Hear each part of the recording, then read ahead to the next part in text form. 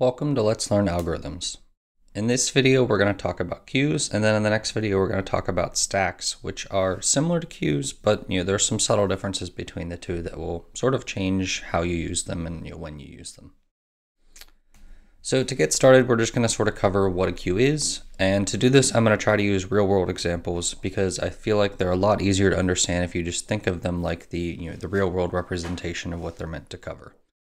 So I'm going to leave full screen here. I just want to, actually be able to move these things around and show you.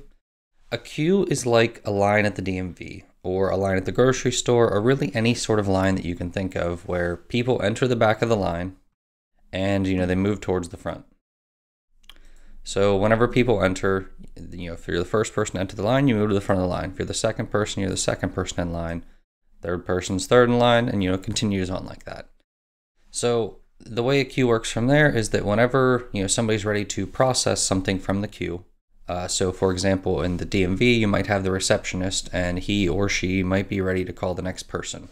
When they do that, they call the next person from the front of the line.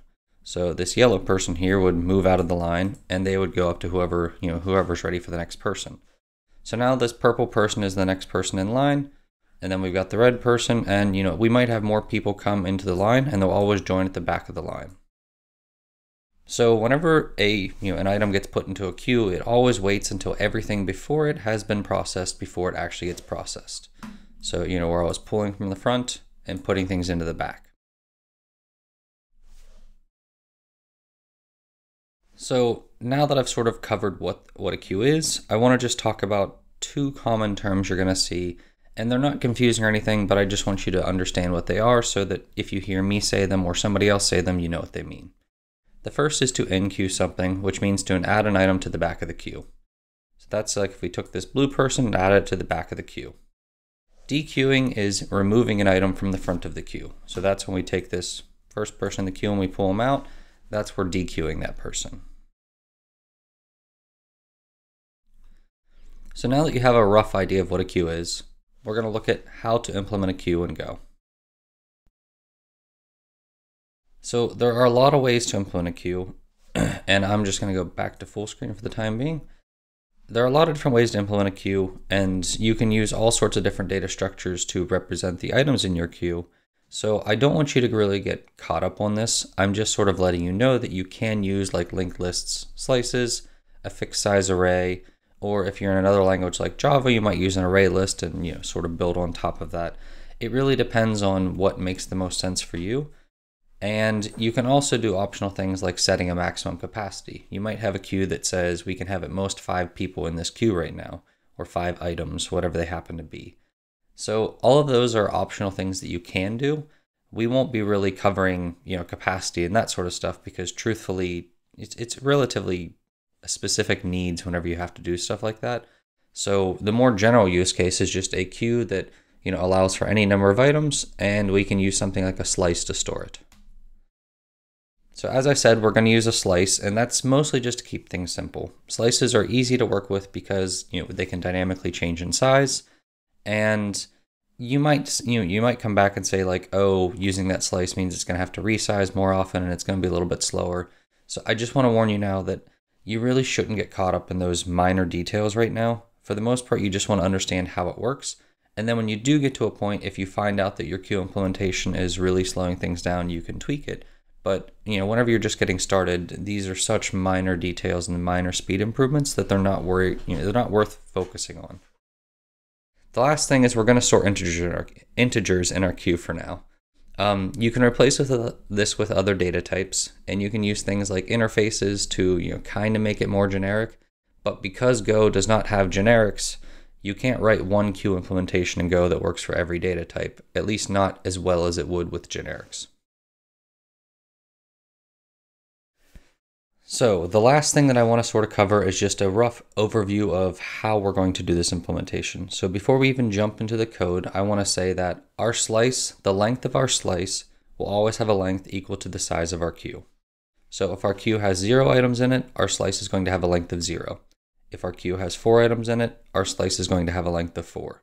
Now the capacity of our slice, the total number of memory allocated spots for it, is going to be something that might change. but the length of the slice, the actual used slots, will always be exactly the same as the number of items in our queue.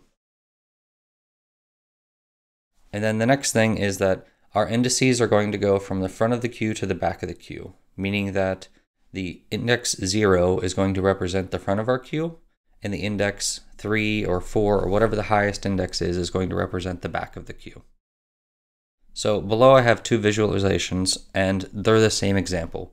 The only thing I'm sort of showing you here is that it doesn't matter if you put the front and the back on the left or the right. The indices always map so that 0 is at the front and whatever the highest number is at the back. So I should have covered this earlier. The one thing that I do want to say is that we won't be going over a ton of the uses for a queue right now, but the most common one is a BFS. And if you want to see that in action, I do have another video where we're sort of covering graph theory and some of the graph algorithms. So I should have one covering BFS shortly, but I had to make this first because I wanted to explain what a queue was before I actually went to those videos. All right, so now we're going to move on to coding. So I'm going to go here to my code, and I've got queue.go is just a file that I created. You can see that, well, let me get this up. So you can see queue.go is, it's all it says is package main right now. It doesn't have anything else in it, and it's just here so that we can create our queue. So to get started, the first thing we're going to do is we want to create some sort of type that's going to, contain our queue. So I've already said before that we're going to be using a slice to store the values in our queue, and we're going to be storing integers in this queue just to make it simple. So to get started, let's just go ahead and start off with that type. We'll call it a queue, and its underlying type will be a struct, and then inside of that struct there'll be a slice of integers. So that slice of integers is going to be what stores our actual items inside the queue. Now, with different implementations, people might keep track of things such as, which index is the front of the queue, which index is the back of the queue, and things like that. But because slices can be resized dynamically, we actually don't need to keep track of that. We can just assume that index 0 is the front of the queue, and we can assume that, whatever the last spot in the slice is the back of the queue. So the next thing we need to do is we need to write functions that help us enqueue and dequeue items. So we're going to need func. We'll go enqueue first, and this will take in an integer, and it will just add it to the queue. Add I to the queue. So we'll just go ahead and write a comment up here. Enqueue adds the integer provided to the back of the queue. And we'll make this a to-do. And then we're going to need to also write a dequeue function. And this is not going to take any arguments, but it's just going to return an integer, which is the front. So we're going to say dequeue returns the first item in the queue, or panics if there isn't one. So this last bit, the panicking part, I'm not going to put any error checks in this. So if you try to dequeue from a queue that doesn't have any more items, you're going to get an index out of bounds error, and it's going to panic and your program will crash. So one way to fix that would be to change this return type from int to int comma error, and to return an error when that happens. But we won't be doing that now because I just want to sort of explain how this works so you can see it, and then you can sort of add that stuff as you go. To do, return the first item in the queue. I need to change this definition. So it returns the first item in the queue and removes that item from the queue. All right, so return the first item from the queue, and then we need another to do, remove the first item from the queue. So this dequeue is going to have to do two different things, return the first item and remove it. So you could technically consider that the same thing, but it's nice to sort of separate them into two little tasks that we're going to have to accomplish. All right, so we don't have a return statement here, so let's we'll come back to that. For now, we're just going to put return 0 just so we get rid of the error. Now we're going to go up to the enqueue function, and this is the first one we're going to cover. So whenever we want to add a new item to our queue, we know we want to add it to the back of the queue. The upside to this is that Q.slice allows us to access the slice that we're using. And one thing that's really nice about this is that when you call append with a slice as the first argument and a value as the second argument, it always adds that value to the end of the queue, or to the end of the slice, sorry. So in this case, we can actually use q.slice equals append q.slice, comma I, and this will add the new item to the back of our slice, which is also the back of our queue. So that's all we actually have to write, to add this new item to our slice. So that makes things really easy. And it also means that when we're adding items to this slice, that we aren't going to have to rearrange everything inside of our slice, and we don't run into this order n complexity whenever we're adding new items. The next thing we want to do is dequeue, which is 2 steps. First, we need to return the first item in the queue. So let's just handle that first. So we'll say var ret int. So ret is going to be the value we're returning, and we're going to say it equals q.slice, and we want whatever's at index 0, because the front of our slice is the front of our queue. So that's all we need to do, and technically you could do ret colon equals, and that would do the same thing. So we've got this, and now we just need to make sure that we return ret at the end of our code. So we've got this to do done. We are getting the first item in our slice, and then we're returning it. So I do want to also mention that I'm getting the value up here before I remove the item, because it's a lot easier to get the value out of the slice before it's removed from the slice, and then we return it at the very end. So the next thing we need to do is we need to remove the first item from the queue. So we need to do q.slice equals, now we want the slice from index 1 to however long it was. So to do that, you do q.slice 1 colon len of q.slice minus 1. Actually, take that back. I don't know if you want length of the slice or length minus 1, but we'll just test it this way, then we can move from there. Pretty sure we want this. All right, so now we just need to test this. There are different ways to test it. We could write a test, we could write a main function, whatever sort of makes the most sense to you. I'm going to just use a main function for now because we are inside of a main package, and it's just easier to just sort of let you see all the code right now. So I'm going to say var q equals new q. And we're going to do q.enqueue. We'll add 1, 2, 3. And then we'll dequeue it. And we'll also print out the queue. So we're going to enqueue an item, print out the queue, and then print out whatever the value we get back from dequeuing is. So let's just run that first and see what happens. All right, so you can see here that it looks like it's working correctly. When we print out the queue, we're getting this line here, and that looks a little bit weird. The reason you're getting that is because we've got a struct, a pointer to a struct, and then inside of that is a slice. So one way to sort of clean that up is to write a string function. So we'll do format.sprint, and we'll do q.slice. So we're just basically telling it to use, whatever you'd normally print out for a slice. That's what we're going to go ahead and print out for this entire queue structure. So it'll just make things a little bit nicer when we run our code. And you can see here that this looks like an array now, or a slice.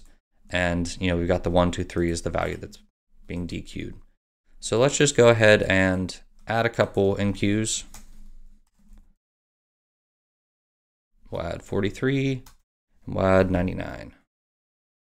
So now we want to just go ahead and dequeue a couple items, and maybe we'll enqueue another one in the middle of here just to sort of see how that works. All right, and then we'll go ahead and run this. So we've got 123, 43, 99. So we enqueued 123, we enqueued 43, and we enqueued 99. So that order looks to be correct. The left-hand side is the front of our queue in this, in this output. And then when we dequeue, we get the front item. That's the 1, 2, 3. So that's the second line here on 34. So that's correct. And then we print out the entire queue. We've got 43 and 99 left, and that looks like it's correct. So it looks like our dequeue function was actually correct. We wanted the length of the slice here. You can see what happens if we were to change this. you can see here that it's pulling two, we're losing that last item in the slice whenever we do -1. So that wasn't actually correct. And it also eventually leads to a runtime error. So we definitely don't want the -1 there. We want the slice from 1 to whatever the length of the queue is. So going back to running this, you can see here we've got 43.99, then we dequeue 43, then we enqueue 101, and then we print out the queue. That's why you're seeing the 101 suddenly. And then we dequeue the 99. So there's still a 101 left in that queue because we never dequeued it, but then our program exits. All right, so that's everything we needed for a queue. I don't want to go into too much other details about it, but that should give you a rough idea of how a queue works and how to code it. The last thing I'm going to talk about is something that I don't want to go into too much detail, but if you've ever heard somebody talk about generics and how Go doesn't have them, what they're referring to is structures like a queue. In other languages like Java, there'd be a way to do something like a T here, and then you could use a T here.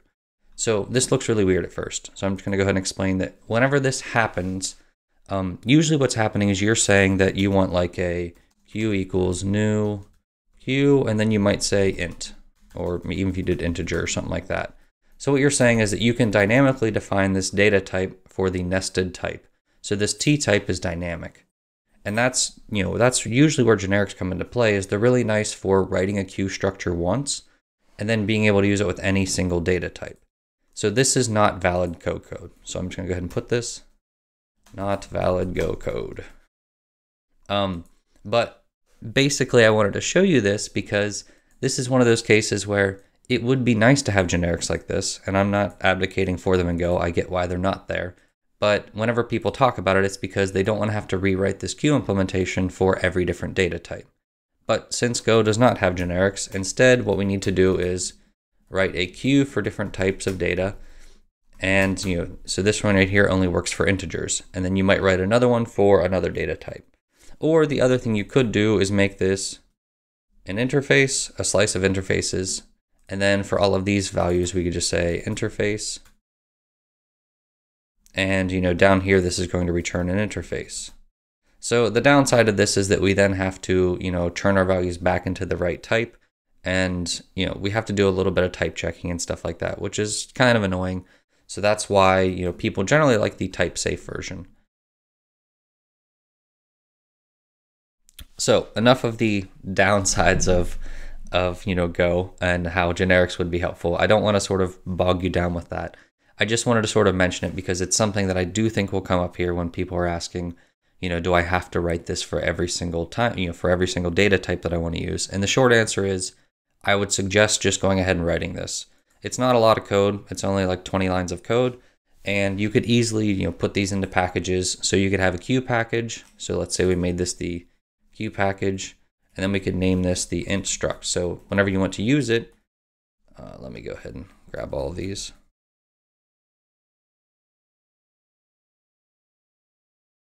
So whenever you want to use this, the way you would normally use it, in this package we don't have to do it because we're inside of the same package.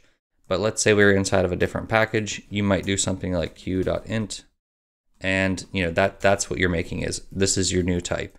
So while it seems weird to call it int, calling it queue.int makes it a little bit more clear that it's from the queue package, so the int type from the queue package is probably an integer queue. So that's why you'll sometimes see data types named things like this. It's because whenever you stick them inside of a package like queue, it becomes pretty clear in the context what it's for. If you enjoyed this video and you want to check out some of my other work, you can find pretty much everything that I work on at www.calhoun.io. And if you join my mailing list, I will send you an email probably about once a week that just sort of lets you know what new stuff I'm publishing. And you can just keep in touch with new content that I'm creating. I also have a course that teaches web development with Go. You can find that at www.usegolang.com. So if you could check those two out, I'd really appreciate it.